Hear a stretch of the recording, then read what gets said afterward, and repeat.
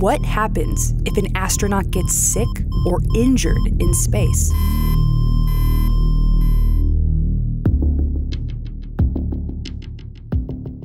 On the moon, you're over 3 days away, or on Mars, you could be as much as 8 months away. Not everybody on a crew to Mars is going to be a physician. You have to be able to operate autonomously. Dr. George Pantalos and the team at University of Louisville are working with NASA, Carnegie Mellon University, and Baylor College of Medicine to develop novel ways to perform complicated procedures in near-zero gravity. When you're working in weightlessness, it completely changes how you interact with your instruments, how you interact with your supplies and equipment, how you interact with your patient. Whoever is providing the care has to be somehow or another fixed in place, as does the patient, so that you can interact with them successfully and safely. In addition to overcoming the challenges of weightlessness, the team has to consider the size, shape, and efficiency of medical tools. You can only take so much with you given the thrust capabilities of the launch vehicle, the power, the volume available for storage in the spacecraft, and everything.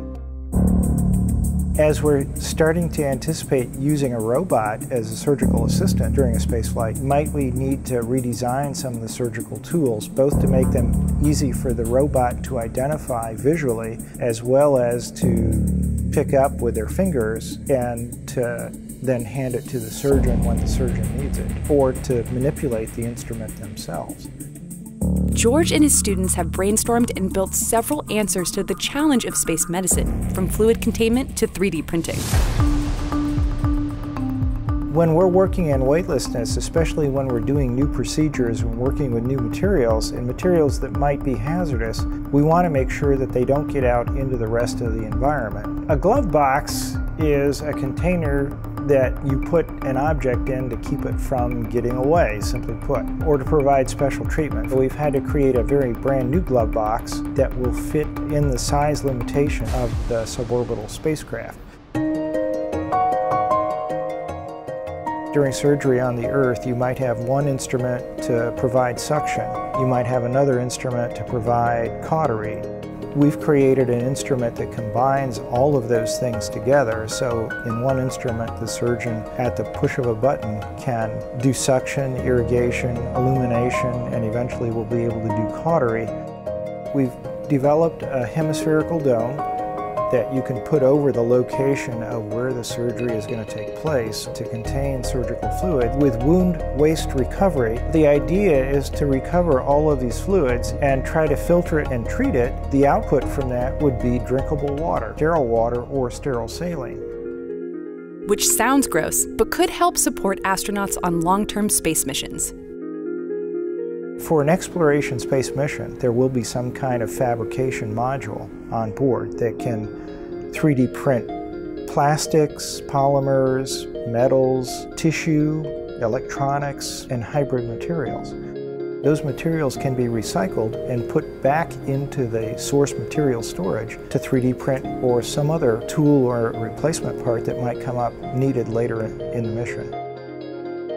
Once George and his team are ready to test out their new designs, they'll travel to the Johnson Space Center in Houston, where they'll test their tools on the NASA Zero-G plane.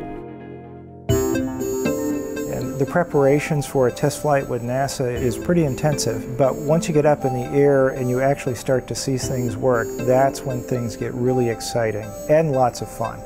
Working in weightlessness is such a unique experience. Even though it's challenging, it's also very pleasant.